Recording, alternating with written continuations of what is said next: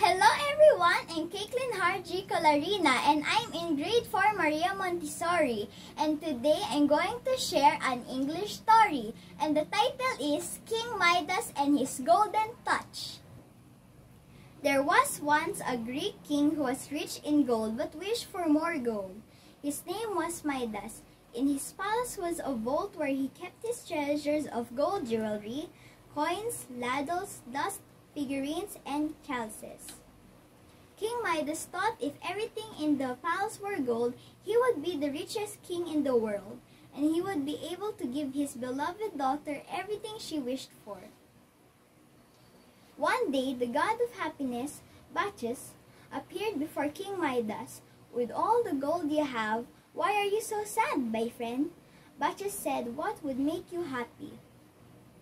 "My wish is to have everything I touch turned to gold," King Midas said. "Tomorrow your wish will be granted," the god said before he disappeared. When he awoke the next morning, King Midas touched the edge of his blanket, and the whole fabric turned to gold. He was overjoyed. Everything he touched turned to gold. The curtain, the doorknob, the balustrade, all turned to gold at his touch. At the breakfast table, King Midas sat down to eat. Alas, the bread turned to gold when he touched it. All the food he touched turned to gold. Soon he became hungry but could not eat anything. He got worried. Just then, his daughter came into the room. Before he could prevent himself from doing so, King Midas had hugged her, and she was turned into a gold statue. King Midas was stricken with grief. He could not accept the fact that even his daughter had turned into gold. He was ready to give up all the gold he had in exchange for the life of his daughter. Just then, Bacchus appeared again. King Midas begged the god to take away the gift of golden touch because it had cost him his beloved daughter.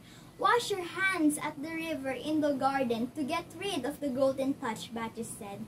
"Then sprinkle water from the river on all the things you've touched to turn them back to the way they were before."